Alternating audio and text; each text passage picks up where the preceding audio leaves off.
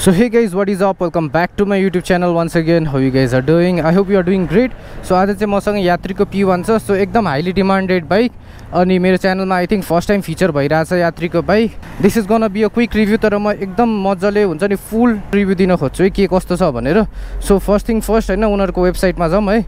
वेबसाइटमा खोल्दा चाहिँ पावर चाहिँ 19 bhp भनेको छ, range 110 kilometre, top speed 100, wheel torque 480 Nm of torque, ground clearance 320 mm, which is very big हैन.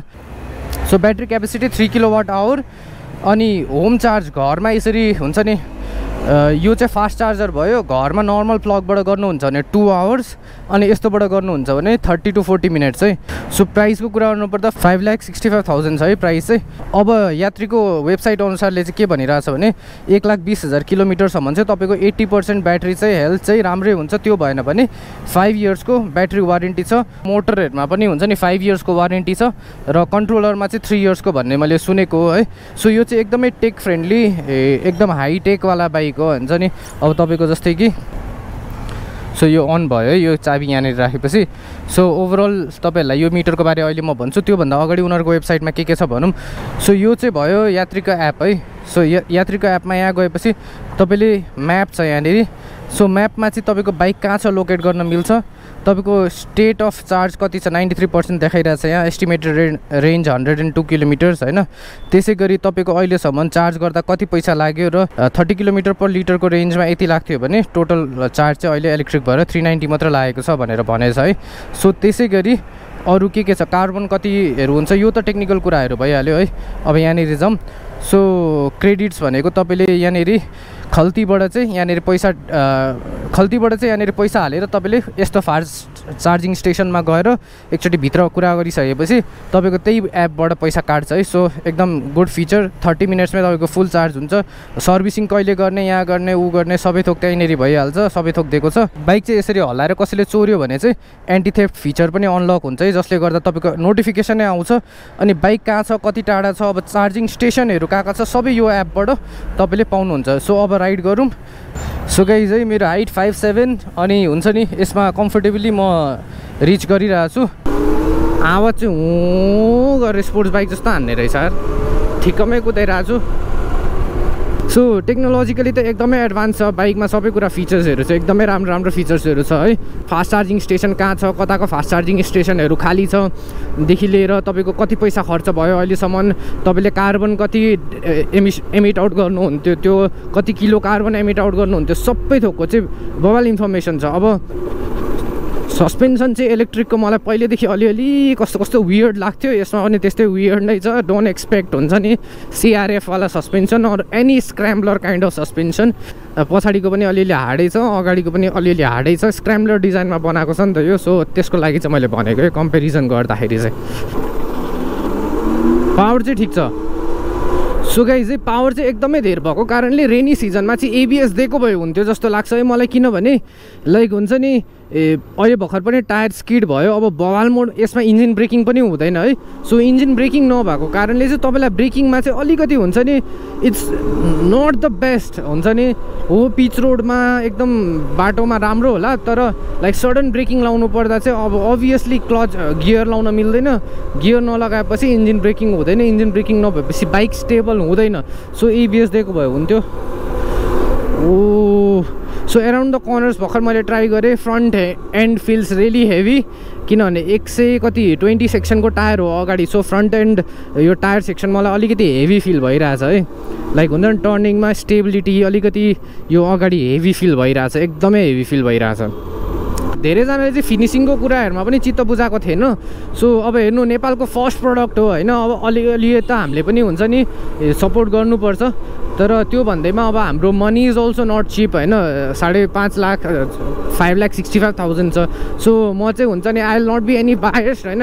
एकदम नेपालले बनाएको हो. सो हुन्छ नि आई विल लाइक हुन्छ नि सपोर्टेड नो म्याटर वाट भन्ने कुरा हुँदैन यसमा. जस फ्रेमहरू अलिकति च्यासीहरू अलिकति लाइक राम्रो बनाएको भए हुन्थ्यो जस्तो लाग्छ मेरो विचारमा है. अब is it good for highway rides? No, it's not good. I don't think long हाइवेको लागि चाहिँ त्यस्तो पर्फेक्ट होला, किनभने हाइवेमा हामी बवाल मोडमा कुदाउँछौँ होइन. 100को म्याक्स स्पिड छ, 100 त कुदाइहालिन्छ नि होइन हाइवेमा.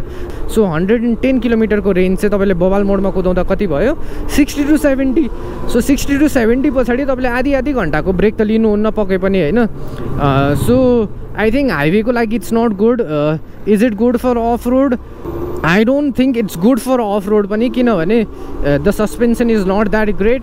तर what I believe is if you like fun around the city, तपाईँले जुन तरिकाले स्कुटर किन्नुहुन्थ्यो नि, लाइक सिटीको लागि, सिटी कम्युटको लागि चाहिँ स्कुटर बेस्ट होला भनेर किन्नुहुन्थ्यो, त्यस्तै युजको लागि चाहिँ तपाईँले किन्नु. सो त्यस्तो युजको लागि चाहिँ किन्नुभयो भने चाहिँ आई थिङ्क सिटी युजको लागि किन्नुभयो भने चाहिँ I think this is gonna be a lot cheap, a lot enjoyable then your normal bikes. किनभने जतिसुकै कुदा पनि 70 to 80 किलोमिटरको त रेन्ज दिन्छ नि त काठमाडौँमा. सो या सिटीभित्र कुदाउँदा चाहिँ इट्स अ गुड बाइक. तर आई डोन्ट थिङ्क हाइवेजको लागि अफ रोडको उकालो यस्तो हुन्छ, यस्तो उकालोमा तपाईँको ब्याट्री डाउन भइहाल्छ क्या. So it's not worth. अब डाँडामा लगेर तपाईँ कहाँनिर चार्ज गर्ने हो र होइन, त्यो चाहिँ प्रब्लम हुन्छ. मेन सेलिङ पोइन्ट चाहिँ के लाग्छ भने मलाई जुन यो बवाल मोड दिएको छ क्या, look at the pickup, it takes of हुन्छ नि, इट टेक्स अफ. यो अलिकति वेट कम भएको भए यसको हुन्छ नि, अलिकति ब्याट्रीको वेट कम भएको यो विली हुन्थ्यो क्या, त्यस्तो पावरफुल छ क्या हुन्छ नि. सी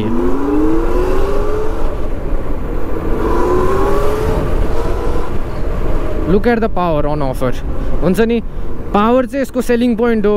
अब काठमाडौँमा चाहिँ फास्ट चार्जिङ स्टेसनहरू छ, तपाईँ टक्क चिया खान बस्नुहोस्, टक्क चार्जिङ स्टेसनको साइडमा कफी खानुहोस्, आधी घन्टामा फुल चार्ज हुन्छ, eigen you are ready to role होइन. पर्फर्मेन्स पनि अब खोज्नेलाई त होइन, यो this is not a joke हुन्छ नि. द वे इट्स पुलिङ हुन्छ नि, इट्स नट अ जोक हुन्छ नि. This is like a mini rocket man हुन्छ नि.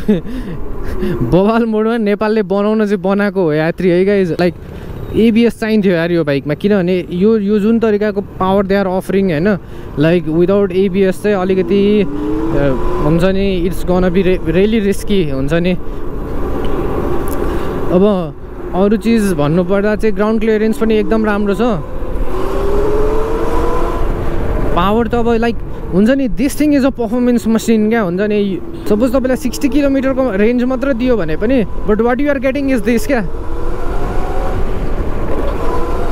यु आर गेटिङ दिस हुन्छ नि.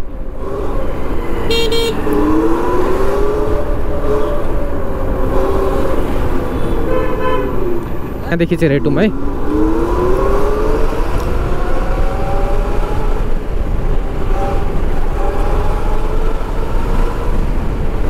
एटी 86 यस्तो स्पिड कुद्छ है. सो मैले भनिहालेँ ब्रेक्स धेरै इङ्गेज भएकोले डिस्क प्याड अलिकति बढी खान्छ, तर पनि डिस्क प्याड चाहिँ धेरै महँगो रहेन रहेछ, 900 रुपियाँ मात्र रहेछ. If you want a performance machine इलेक्ट्रिकमा पैसा जोगाउनु छ, डेन्जर पैसा बच्छ है बाइक भएपछि. अब त्यो भने चाहिँ इट्स नाइस. वाउ फक, अहिले यहाँनिर भएको म गियर डाउन गरिहाल्थेँ नि त, अब केही अपर केही आयो भने. सो यसमा चाहिँ हुन्छ नि, एक्सट्रिम स्पिड कुदाउँदाखेरि चाहिँ तपाईँको गियर डाउन पनि गर्न नमिल्ने, एबिएस पनि नभएको कारणले मात्र हो ब्रेकिङमा अलिकति प्रब्लम.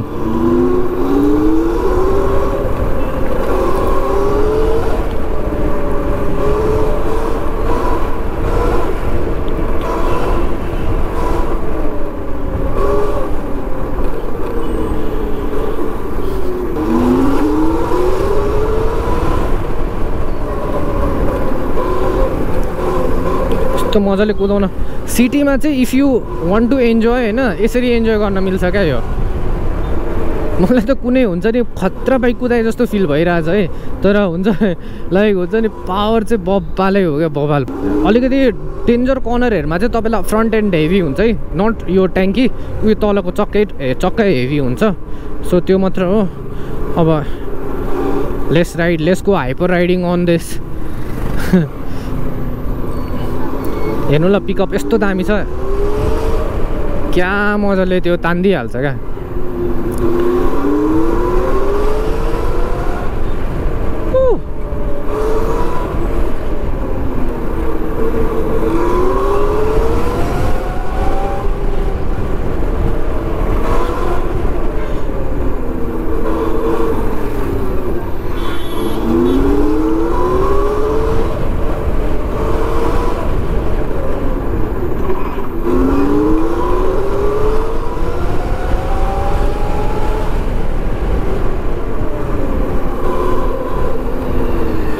वाउ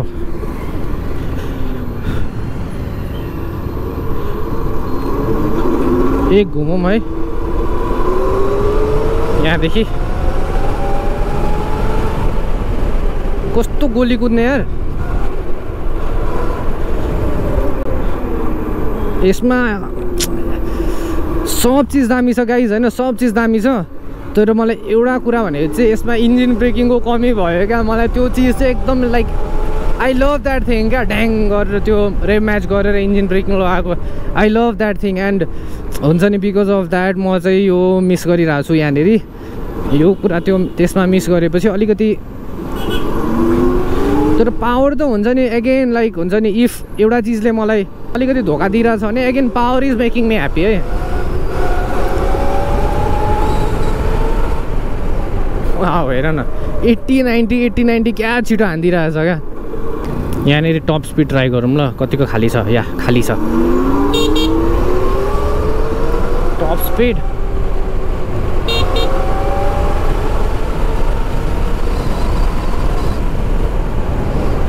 वाउ 94-90 समथिङ त मजाले जाने रहेछ नि त 94-90 समथिङ त मजाले जाने रहेछ यसको आवाजै के आएको यार हुँ गरेर पुरै स्पोर्ट्स बाइकको सो अर्को कुरा मैले बिर्सेको चाहिँ यु क्यान कस्टमाइज यर यात्री है सो यो यात्री बाइक चाहिँ तपाईँले कस्टमाइज गर्न मिल्छ जुन कलरहरूमा अप्सनहरू छ होला सायद त्यहाँ सो तपाईँले त्यो कलर अप्सनमा राखेर हुन्छ नि कस्तो टाइपको कलर प्याटर्नहरू चाहियो त्यो चाहिँ तपाईँले गर्न मिल्छ यहाँनिर चाहिँ ठुलै जाम लागिरहेछ 100 सेक्सनसम्मको टायर भयो भने चाहिँ अलिकति अगाडिको वेटहरू घट्थ्यो कि भन्ने हो एबिएस यसमा भएन जुन चाहिँ हुन्छ नि इट क्यान बी भेरी फेटल होइन यस्तो बवाल पावरमा तपाईँलाई त्यो हुन्छ नि त्यो जुन तरिकाले यसको ब्रेक्स त राम्रो छ तर जब दुई पाङ र जब त्यो हुन्छ नि यतिको हाई स्पिडमा एबिएस बिना त्यो ब्रेक लाग्छ त्यतिखेर चाहिँ अलिकति गाह्रै पर्छ है जब कि इन्जिन ब्रेकिङ छैन यो यसको लिभर हुन्छ नि साइडमा अलिकति टाढा छ जसले गर्दा मैले अलिकति मात्र भेटिरहेको छु यो चाहिँ अब सानो सानो अम्ला हुनेहरूलाई त झनै गाह्रो हुन्छ त्यो लेफ्ट साइडको चाहिँ अलिकति टाढा भयो है यो distance so I don't know यो यसलाई एडजस्ट गर्न मिल्छ कि मिल्दैन I don't think so adjust गर्न मिल्छ सस्पेन्सनमा थोरै काम गर्नु पर्यो अपार्ट फ्रम द्याट पर्फर्मेन्स बवाल छ टेक्नोलोजिकली दामी छ सबै कुरा अरू कुराहरूमा चाहिँ बवालै दामी छ है it's a fun bike inside the city अघि तपाईँले देख्नुभयो मैले एनादर यात्री हो एनादर यात्री बाइक हुन्छ नि 2-3 वटा चाहिँ देखियो है आज यात्री भनेपछि यात्री is doing a really nice जब अब हेर केटा हो if you want performance if you want हुन्छ नि टेक्नोलोजिकली एडभान्स बाइक अलिकति ठिकठाक छ लुक्स पनि राम्रो छ स्क्रैम्बलरको तर तपाईँलाई मैले भने जस्तै अलिकति 1-2 कुराहरू चाहिँ यो चाहिँ क्रिटिसिजम भन्दा पनि होइन यो चाहिँ एउटा मैले जुन तरिकाले रिभ्यू दिइरहेको छु यो चाहिँ यात्रीले भोलिको दिनमा युज गर्यो भने चाहिँ प्रडक्टलाई अझै पनि बेटर बनाउन सकिन्छ त्योभन्दा पनि राम्रो फिडब्याक चाहिँ कुनै यात्रीको ओनरले नै दिन सक्नुहुन्छ है सो इफ एनी यात्री owner is watching this video do comment down below किनभने मलाई एउटा यात्रीको ओनरसिप रिभ्यू पनि बनाउन मन छ so I want your help I want all the information from you so that I can use that in my videos खासै complain गर्नुपर्ने धेरै कुराहरू चाहिँ छैन इम्प्रुभमेन्टको मात्र आवश्यकता छ यात्रीलाई फ्यु थिङ्समा क्या इम्प्रुभमेन्टको मात्र यस्तो बवाल यो त लास्टै बवाल बाइक हो यार जुन तरिकाको पावर आउटपुट छ so should you by this होइन डेफिनेटली पर्फर्मेन्स वाइज हुन्छ नि तपाईँको जुन तरिकाको यो यसको पर्फर्मेन्स छ यसको इन्स्ट्रुमेन्ट कन्सोल छ जुन तरिकाको यसको हुन्छ नि टेक्नोलोजिकली एडभान्स यो सिट हाइटदेखि लिएर सिटको कुसनहरू एकदम राम्रो छ बट अगेन हुन्छ नि मैले अघि भने जस्तै अलिकति माइलेज इम्प्रुभ भएको भए हुन्छ नि अलिकति एबिएसहरू भएको भए अलिकति ब्रेकिङ यो लिभरहरू चाहिँ अलिकति क्लोज हुनु पऱ्यो क्या धेरै टाढा भयो अम्लै दुख्छ होइन सो त्यो कुरा अलिकति तपाईँको सस्पेन्सन अलिकति प्ले राम्रो भएको है ठिक हुन्थ्यो हुन्छ नि माटो पनि फाल्दो रहेछ ठिकठाकै माटो फाल्दो रहेछ सो त्यही हो I hope you like this video if like this video don't forget to hit the like button do share subscribe गरिदिनु अनि will meet each other in the next video until then take care by by